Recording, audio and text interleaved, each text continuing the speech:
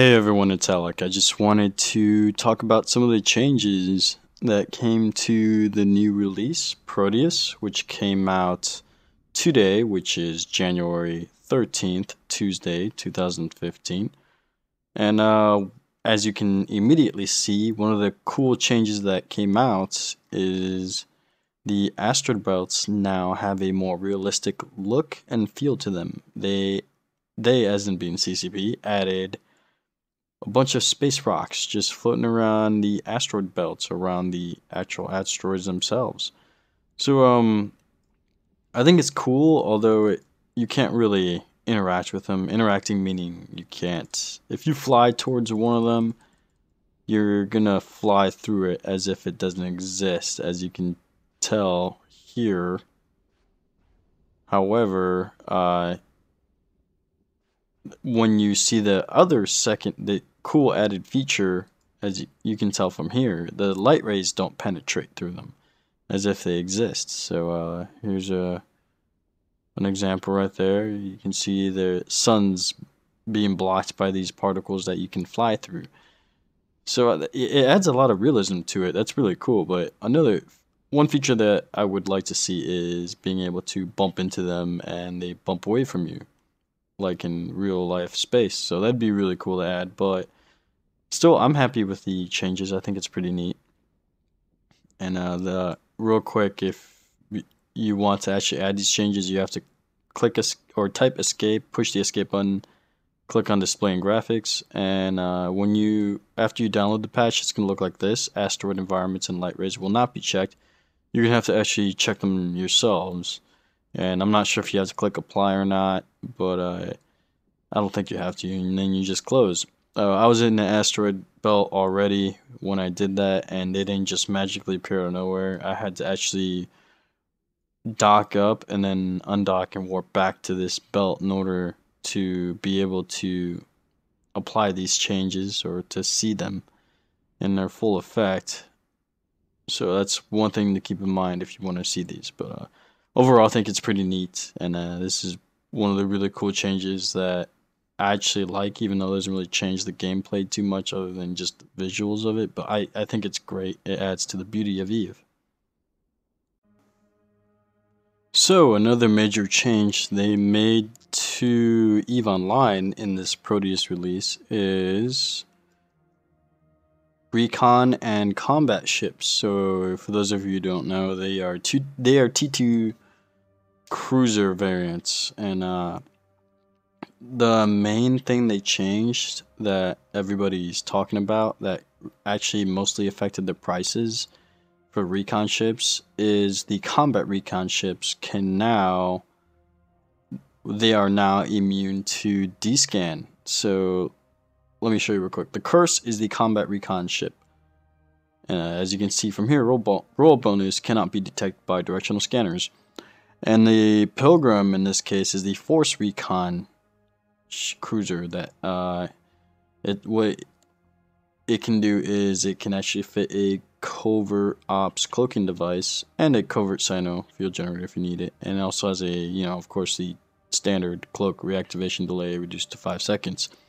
So beforehand, the Force recon ships were the ones that were preferred because they can actually cloak up, and that was the main reason. And the combat recon ships, nobody would really ever actually fly them. There's really no benefit to them. They're just like the Force recon ships. However, they used a different in some ships they use a different type of system, like the Caldari. They actually, one of them used the hybrid turrets and the other one used the missile launchers. But anyway, there was really no benefit to using the combat recon ships versus the Force recon ships. Now there is. They added the biggest change. They added the ability to be immune to the directional scanner. So if someone's trying to use their D-scan against you, it's not going to work. You're not going to show up on there. And that's apparently a good enough reason that it fluctuated prices enough to make a good profit off of it. So here's the Curse, which is the combat recon of the Mar. And the Pilgrim, it increased, but not as much as the Curse has. Now let's look at Caldari. Caldari is kind of slightly different, but the Falcon, of course, has increased. It looks like just above 160, increased to an average of about 195, and the Rook drastically increased from an average of about, looks like 140 million to just under 200 million, and starting to level off now. And looking at Galente, the Arazu, it kind of increased. The Arazu, you look at Galente, the Arazu is the one that can fit the covert ops, which was popular beforehand, and the, I'm not sure how to say it, Lachesis is the one that is immune to combat, to the directional scanner. And that one actually, surprisingly, that one didn't increase as much. I guess it's not as popular. For Mimtar, it's between the Hugin or the Hugin, not sure how to pronounce it, which is the combat recon ship.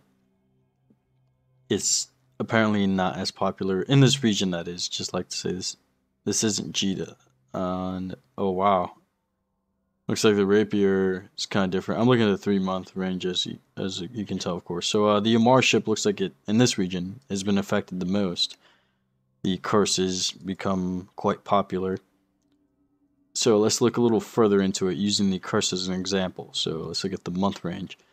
So one thing I want to point out is that I did point out in the previous video is you can actually strike rich by paying attention to CCP's releases, to their patch notes, or what's coming to the next, what's next on the burner, what's next on the next 6-week release, or the release that's next coming up in the next 6 weeks. So I already kind of bookmarked it here, and I'm going to show you real quick. So CCP Rise is the kind of the team leader who is speaking out on the differences he's telling you in this post what changes to expect from these recon ships. He's tackling that ahead of time. So as you can tell, he posted it December 18th, right? He spoke about the different changes with the recon ships, and you can pause it if you want to read them all from here, or you can just follow this link up here, or whenever next time you log in, it'll show you, and you can just click the patch notes. And he goes through each one, explaining which ones he buffed up or what traits he nerfed. Most of them, pretty much everything he buffed up, minus the mobility for some of them slightly, and also the align times and signature radiuses, but little things. But for the most part, they all received a buff, as you can tell from this forum post from CCP Rise. Okay, so now that you look at that, the next thing to pay attention to is that you already spoke about it being released on the 18th of December, and now all of a sudden, look at the change in prices and demand. Let's go back to the 3-month view for the Curse, the combat recon ship. Very low volume, always been less than 100, and it's kind of been fluctuating on and off. And suddenly, it's announced December 18th, right here. Let's look closer, the month view. So there's 16th right here, 16th, 17th, 18th. Suddenly, this is huge. It just jumps up way above. I can't even estimate. What is that, like 500, maybe 400, between 400 and 500.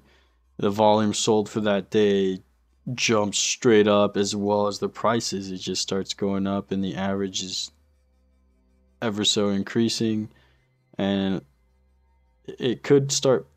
It looks like the moving average for the 5-day moving average just crossed the 20-day moving average, which means it's going to start to stabilize, maybe just under about 176 million. It looks like, if you're eyeballing it, it'll start to stabilize somewhere around there if you're looking at trends. And then it might actually, because of the the way it crossed the averages from here and here, it might start to decline and stabilize more towards 160 million. But anyway, that's one thing I wanted to reiterate about announcements or changes. And CCP is now making these changes every six weeks. So this is an industrialist like dream come true.